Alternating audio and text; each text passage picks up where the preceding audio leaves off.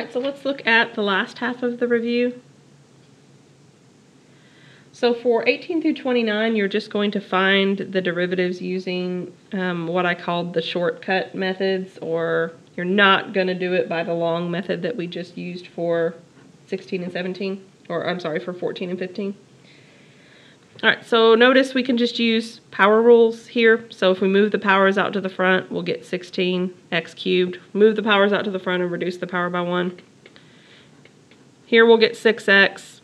Here we'll get minus 2, right? The derivative of a constant by itself is just 0.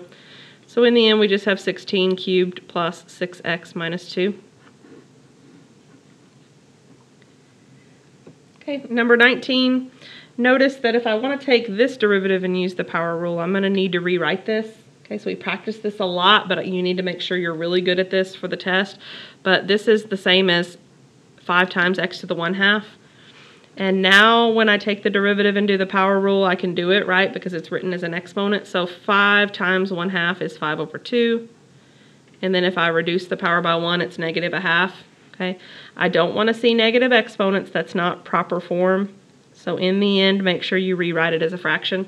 Okay. Notice also when I was ready to take the derivative, I said h prime of x. So every time on your test, I need to see that prime notation when you're doing derivative if it's appropriate. All right, g of x is 7 over 5 x squared. So this is going to be 7 over 5 x to the negative 2.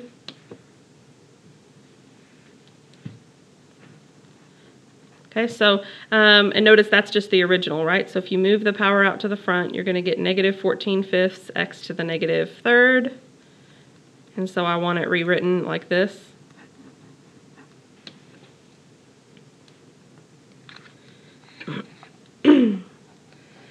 For 21 might be the trickiest one to rewrite. So let's talk about how I would rewrite it. Notice it's in the denominator, which means it's negative, but I'm also taking the cube root, so this would be x to the negative 1/3. And then I would just do the power rule. So bring the power out to the front and reduce the power by 1. Okay, you can use your calculator if you need to, but negative 1/3 minus 1 is negative 4/3. And then to put it in the proper form, we would make sure that it has a positive exponent by writing a fraction. So 18 through 21 are all using the power rule in some way. You just may have to rewrite it before you're ready to use the power rule. Okay, so beginning with number 22 is when you might have to think about maybe using some of your other rules. All right, so notice that we have a 2-part function and we are multiplying one times the other. So this is my first function and this is my second.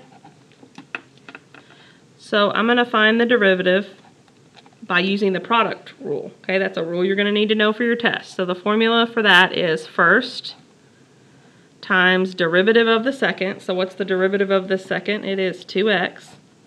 Okay, so I'm going to label that. So this is first. This is derivative of the second.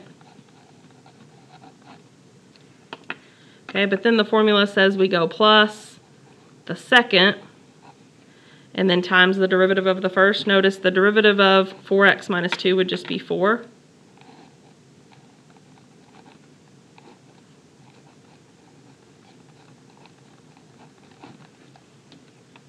So always try to clean up these problems. Notice I could use distributive property kind of twice here. So to get full credit, you'll need to make sure you clean these up. So we get 2x times 4x is 8x squared. 2x times minus 4 is minus 4x. Same thing here, 4 times x squared is 4x squared. And then 4 times 6 is 24. So we get 12x squared minus 4x plus 24.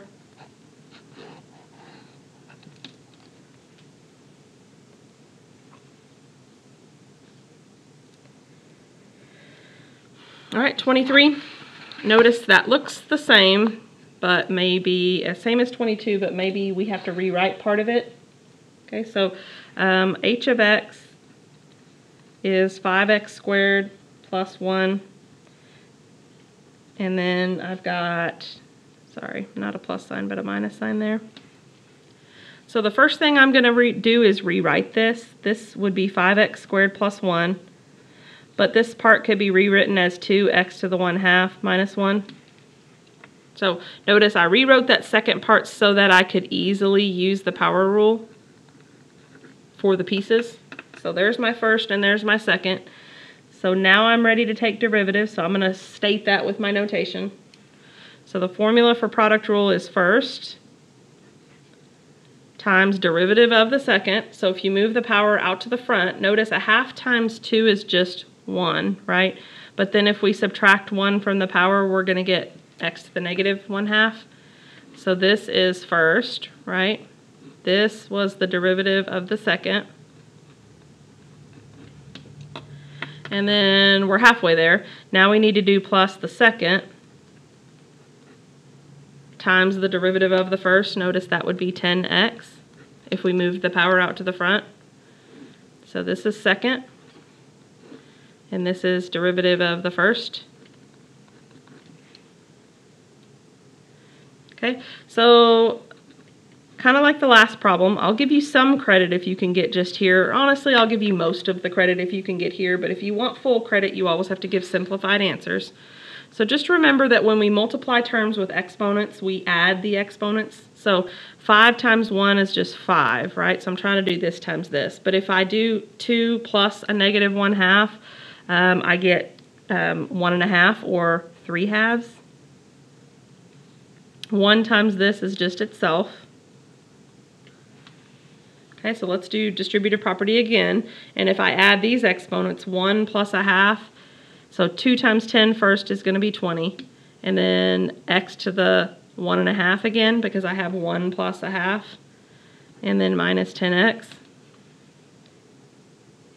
So as weird as you probably think this looks, I actually have some like terms.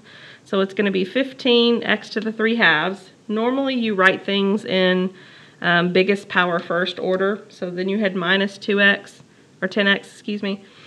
And then lastly, we'll just do 1 over x to the 1/2. Okay, we rewrote that one as a fraction because of the negative exponent. Okay, so what about number 24? F of x equals 1 over x squared plus 1. So notice this time we are doing a division problem. Okay, so we're going to have to use the quotient rule. So you can remember the symbols for the quotient rule, or you can remember it in words like I'm about to do. So remember the formula for quotient rule was bottom times derivative of the top. So let's be careful. The derivative of 1 is just 0 minus the top. Let's put that in parentheses. Times the derivative of the bottom. The derivative of the bottom is just 2x. And then it's all of that over the bottom squared. So notice in this case, because we have that 0, we're just going to get negative 2x. And then over the denominator squared. Okay, so if you remember back when we did this, we usually don't even really mess with, we don't usually mess with the bottom at all. We just work on the top and see if we can simplify that.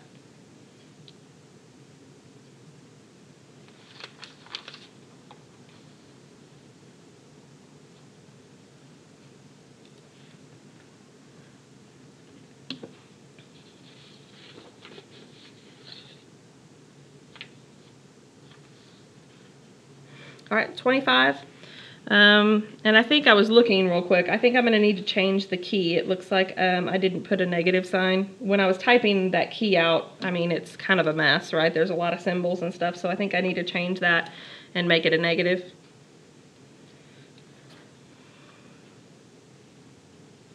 But I'll do that here in the next day or so.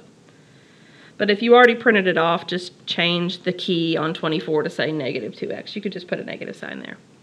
All right, so another quotient rule. So the formula is bottom times derivative of the top minus the top times the derivative of the bottom, and then all over the bottom squared. So we're going to do distributive property. In other words, we want to clean this up on the top. Also remember we have this negative sign here, so keep that in mind. 2t times t is going to be 2t squared. 2t times minus 3 is going to be minus 6t. T squared times 1 is t squared, but don't forget about the minus, so it's minus t squared. And then 1 times 1 is 1, but again, don't forget about the minus.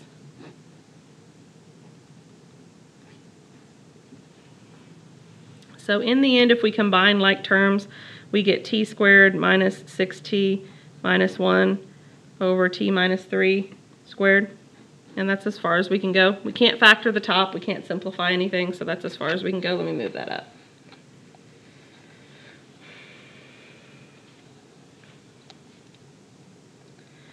All right, so number 26, notice we have f of x equals x squared and then an ln of x. So even though there's not a multiplication dot there, it's implied that this is two different functions. Anything with an x in it is its own function. So I'm going to be doing product rule here. So remember, product rule is first times derivative of the second plus the second times the derivative of the first. Okay, so I'm not going to label this one, but that's what I did, right? First times derivative of the second. Derivative of ln of x is one of our special cases. It is 1 over x. And then I did plus second times derivative of the first. So now let's just kind of clean this up, like this x can go away here, right? So in the end, for my derivative, I just get x plus 2x times the ln of x, or the natural log. Okay, I reordered that simply because usually we write ln of x terms last, okay? But it wouldn't technically be wrong if you left it like this. All right, 27, g of x equals 3 e to the x minus 4x cubed. Notice this is different, right? We're subtracting two functions, but the functions are separated by a minus sign. So we don't need any fancy rule for this. We can just do each derivative. So remember 3 we would pull down, right? The derivative of e is always itself. And then just do the power rule here. Okay, so there's really not a whole lot to that one. That one's kind of mixed in with some more challenging ones, but 27 is actually pretty straightforward. 28 is pretty straightforward also. You just have to remember your rule. So the derivative is going to be, this is the general exponential rule, right? So the derivative is going to be itself and then times the natural log of whatever the base number is. Okay, and that's all you can do with that one. So again, if you know the rule, it's pretty straightforward there. And then last but not least for this group, we've got r of x equals 3 natural log of x plus log base 3 of x squared. So just like we did for a lot of the other problems, we need to rewrite this original. In other words, this 2 is not where we would like it to be, but we're going to use the rule of logs to move that to the front. So I'm not finding derivative yet.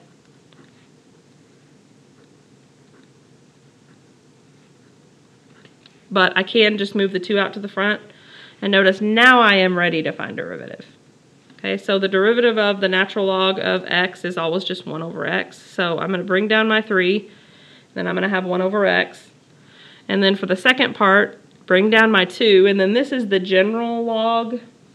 So remember the formula for that is going to be 1 over the natural log of the base, which in this case is 3 times 1 over x. And so if I clean that up, this is going to look like 3 over x for this, right? Think of that like 3 over 1. And then the second one's going to be 2 over x times the natural log of 3. Or you could say the other order, ln of 3 times x. I don't really mind either way. All right, so I wouldn't expect quite as many of those on the test. I mean, we had a lot of questions involving different types of derivatives, right? There were 12 But notice that there's a mixture of every type of derivative we did. So you certainly need to make sure you know how to do all the rules. Make sure you know power rule and when to use it. Make sure you know product and quotient rules, and then make sure you know your special cases like logarithms and exponentials. Okay. All right, so let's do the last few. Those are the last few are really more application questions. So, all right, so let's look at part A, 430.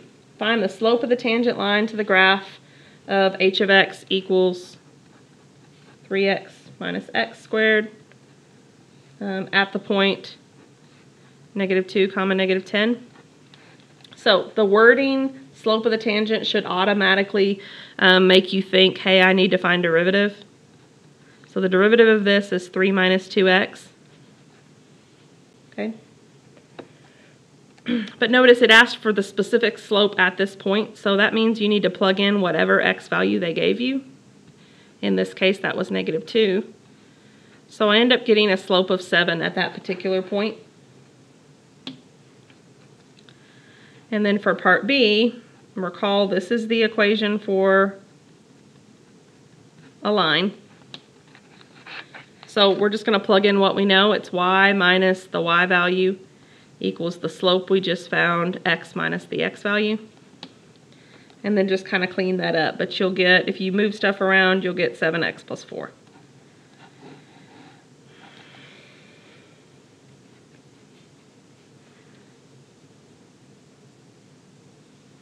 Okay, and then part C says identify the values where the tangent line is horizontal. So I'm going to go to the side to do this. So just remember that horizontal slopes equal 0. So you're going to set the derivative equal to 0. And when you do that, notice you'll get x equals 2/3. So that's the answer. At x equals 2/3, the slope is horizontal.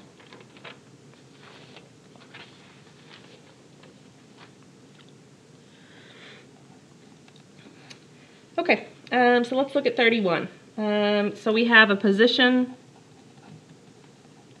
x cubed minus 9x squared plus 15x. Okay, so notice it says the instantaneous velocity function is the derivative, right? So first it asks you just to find the derivative. It's just calling it in this problem the instantaneous velocity. Okay, so there's the derivative formula. So that's part A.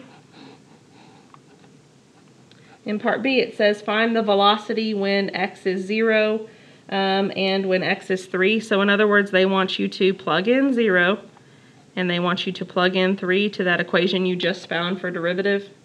Okay, so I'm not going to show all the steps for that, but if you plug in 0, you get 15, because notice this would go away and that would go away. For 3, we'll go ahead and write it out. But if you let your calculator do the work, you'll get -12 for that. And then part C says find the times when the velocity is 0. Okay, so time is x in this problem, so they're telling you to set the velocity, which in this case is the derivative, equal to 0. So in this case, if you're trying to factor this, I would hope that we could kind of see that, hey, these all have a 3 in common. You can factor something this large, but it's a pain, so I like to pull out anything they have in common first. And then notice that this will factor into x minus 5, x minus 1. So it looks like there's 2 answers. At x equals 5, the derivative will be 0, but also at x equals 1. Okay, so that means for this problem, the velocity when the velocity is 0 will be both at times 1 and 5 seconds.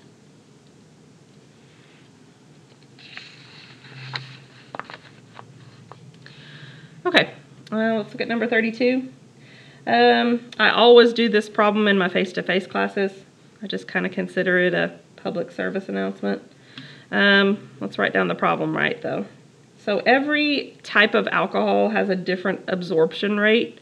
Absorption is just how quickly your bloodstream takes on that alcohol. Okay, and that's something you need to know if you're going to drink alcohol, particularly if you're going to try to go back to regular activities like driving, like doing anything. Okay.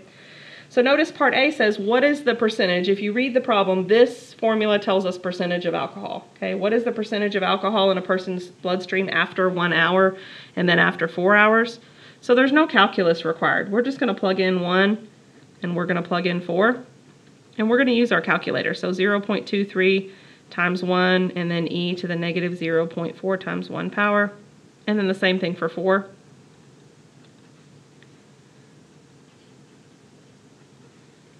Okay, we're going to get approximate answers, so we'll use the approximately symbol.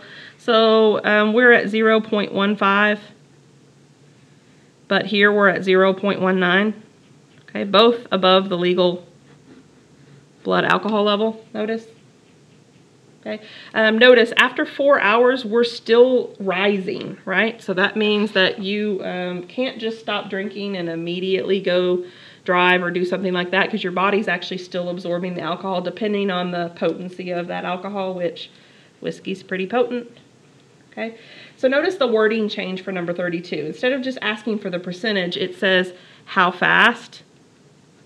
So when you see how fast, you need to automatically think slope, rate of change, or derivative. In other words, it's telling you to find the derivative. Okay, so let's see if we can go ahead and find the derivative. So that's going to be a little trickier. So a prime of t. So the first thing is we have two functions. If you look back at the original where I'm pointing, we have two things involving t. So we have to use the product rule. So it is first times the derivative of the second. Okay, so you have to be really careful about this. We had a problem like this before, but when we have a power that's other than just t, we have to use the general rule. So remember, the derivative of a general base is going to be itself, and then times the ln of that base. So we had a finance question like this, so I want you to look back at that if that is shaky for you. But this is first, and this is the derivative of the second. Okay, so we're halfway there. We still have to do plus the second times the derivative of the first, but the derivative of the first is just 0.23. So this will be second. This will be derivative of the first. So if we clean all of this up, and I would want you to, in other words, if we multiply things that we can multiply together, by the way, this works out if you plug this in your calculator. The ln and the e actually just cancel each other out, and you just get negative 0.14. But then we can multiply it by this, so you're going to get negative 0.092 t and then e to that power, and then plus the 0.23 e to that power. Okay, so we have our derivative formula, and now we're going to use that to find our absorption rate at an hour versus at 4 hours. So we're just going to plug that in, let our calculator do all the work. So first we're going to plug in 1.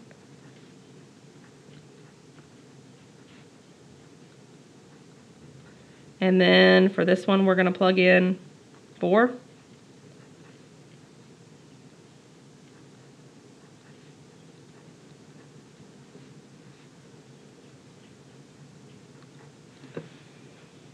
Okay, so let your calculator do all that nastiness, because it's a pretty ugly one. So this is going to be 0.09, and this is going to be negative 0.03. Remember, these are rates of change. So what this means is at 1 hour, you're still increasing your blood alcohol content of 0.09% per hour. But at 4 hours, notice it's negative, which means your blood alcohol content is at least going down. It may not be within legal limits, but at least you're on the downhill slide. That's all that means.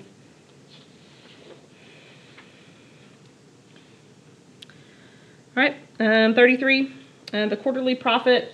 So here's the profit equation. P of x equals negative 1/3 x squared plus 7x plus 30.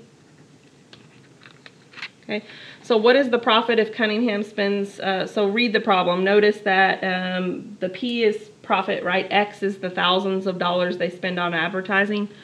So for part A, it says find the profit when they spend $20,000 in advertising. Just make sure you read the problem, because 20,000 means X is 20, since X is in thousands.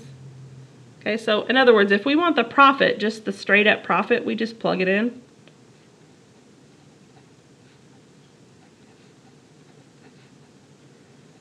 Okay, so plug that in your calculator and you will get 36.6 where the 6 repeats. Okay, so make sure you know how to transfer that into a real dollar figure. That would be $36,666.67. Okay, remember, because this is in thousands, that's why it comes out to be that way. So just move the decimal place 3 times. In part B, though, it says to find the derivative. We can do that, right? We just use power rule. So move the power out to the front and you get negative 2/3 x plus 7. And so then for part C, it says what is the rate of change if they spend $10,000 a quarter versus $30,000 a quarter. Okay, so we need to find P prime of 10 and P prime of 30. So we're just going to plug it in.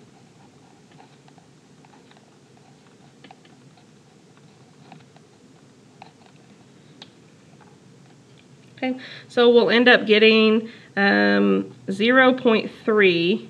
Remember, this is in thousands, so we're going to talk about what that means here, and we're going to get negative 13. Again, this is in thousands. So if we remember that we move the decimal place 3 times for thousands, that means we're increasing by $333.33 per quarter here.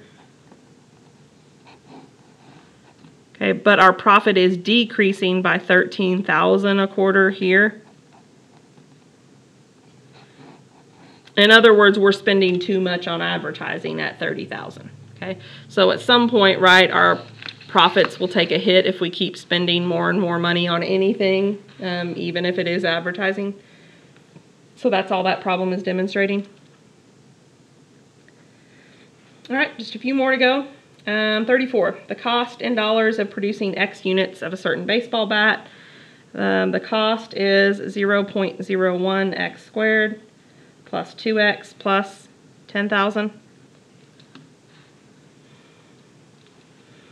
All right, so for part A, we find the actual cost of the 3,000 first unit. So we did one like this when we covered 10.7.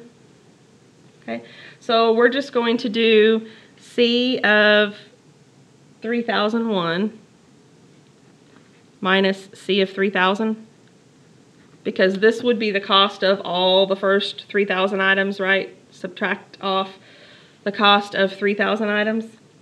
Okay, so that would leave us with the very one that we want, which is the 3,001st item.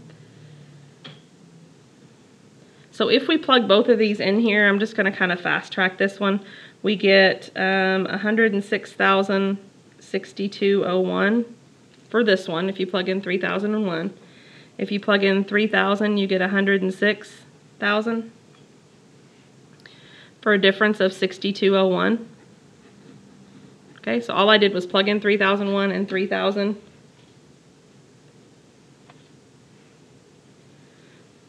For part B, it says find the marginal cost. So when you see marginal, you should automatically think derivative. Okay, so for this one, we need to find the derivative of the cost function. Okay, so if you move the power out to the front, you get 0.02x plus 2. All right, so if we want the 3,001st item using the marginal, remember, marginal means the next item. Okay, so we're actually just going to plug in 3,000. So remember, the next item would be the one we want.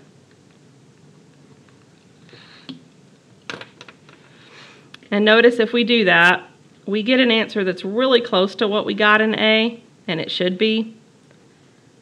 The one we did in class was exact. This one's like a penny off. Okay, so the marginal cost is an approximation for the actual cost. So we're just 1 penny off. Okay, so some people would think that was close enough. It would kind of depend on your business if that was close enough. All right, lastly for this one, find the average cost function. Remember what that looks like. That is C bar. And the formula for that is cost over X. Okay, you are going to need to know the basic cost, profit, and revenue formulas.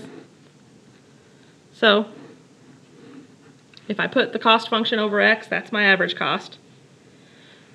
And then notice it asks you to plug in 3,000. So we're just going to get, honestly, you could do this too if you wanted. The cost of 3,000 over X, right, which would be 3,000. The reason I say that is we already figured this C of 3,000 out in part A. So it's just going to be 106,000 over 3,000. And if you divide that out, it's about 35.33 per unit.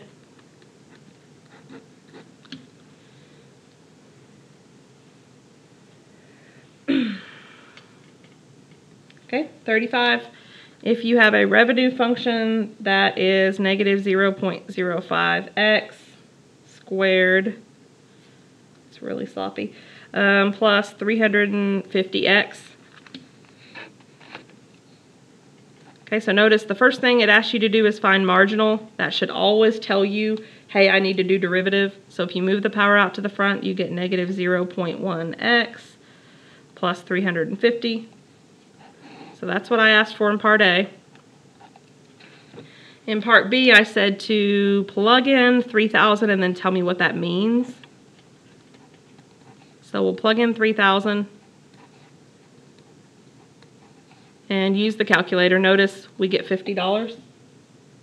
Okay, so when I say briefly explain, I just want you to tell me what that means. So the revenue earned from the next item, right? So what would be the next item if we plugged in at 3,000? So the revenue earned from the 3,001st unit is about $50. That's what it means. And I say about because the marginal quantities are an approximation, but they're usually really, really close.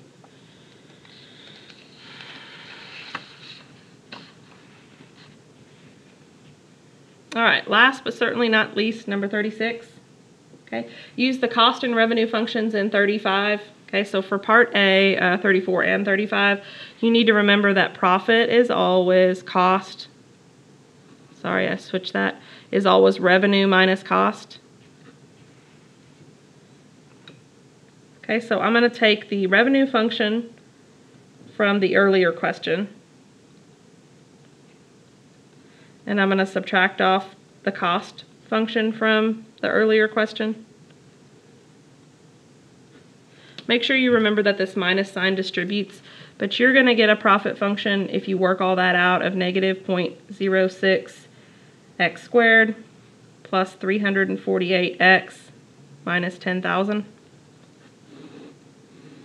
Okay, that's part A. Part B is to find the marginal profit function. Marginal always means derivative. So we're going to take the derivative of this guy. So that's going to be negative 0.12x plus 348.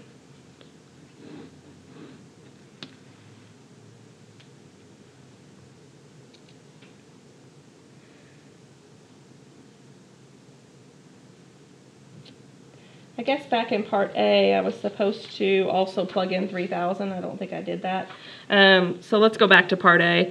I'll squeeze it in over here. So if I want to do the profit for 3,000 units, I just need to plug it into that profit equation, right? But if you do that, I'm not going to kind of squeeze that in too much. But if you plug that in, you'll get the 494,000 that's on your key. Always make sure you read through the problem. I was kind of going hasty there. All right, part C. Compute P prime of 3,000 and then briefly describe what it means. So if you plug in 3,000 to that derivative formula you just got in part B, then you're going to get negative $12. That means you're not gaining money at this level. You're losing money. Okay, so interpreting your results, remember it means the next item. Okay, so the profit earned from the sale of the 3,001st unit is negative $12. Okay, that means you're losing money, but that happens in business all the time, frankly. All right, so part D says find the average profit function and the profit per bat when 3,000 units are sold. So we haven't really talked about average profit, right? But we talked about average cost. Okay, so average profit is just the same as average cost would be. You just take the profit equation and you put it over X. Okay, so if we plug in 3,000, so plug in 3,000 everywhere there's an X. I'm not going to write that out, but we end up getting $164.67 per unit. In other words, the average profit at this level is $164.67 per unit. And then last but not least, calculate the derivative of that. So let's rewrite the average profit function first. Okay, remember how I said if you have a single denominator, you're allowed to pull them apart into pieces.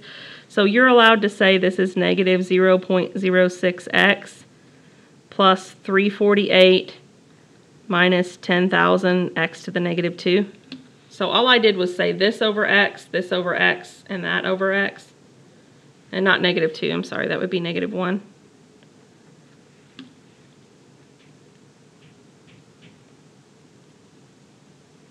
Okay, so, or you could do quotient rule, but I think this way is easier. So the derivative is going to be negative 0.06. The derivative of this guy is just 0, right? If you move the power out to the front, you get plus 10,000 x to the negative 2.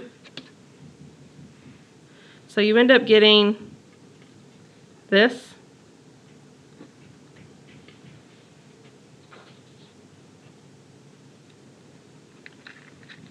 And so notice all we need to do now is plug in 3,000.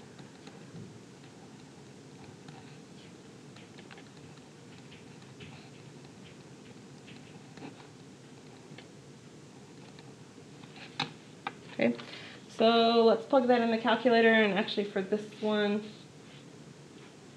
I didn't plug it in ahead of time, but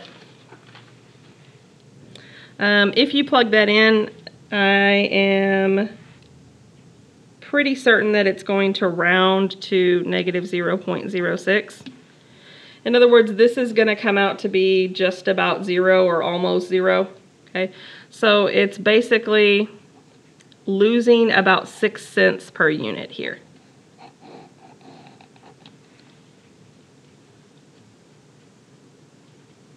Okay, so this comes out to be something, but when you round it to the nearest penny, it ends up just being 0.06 or negative 0.06. So the profit is actually reducing by 6 cents per unit on average at this level.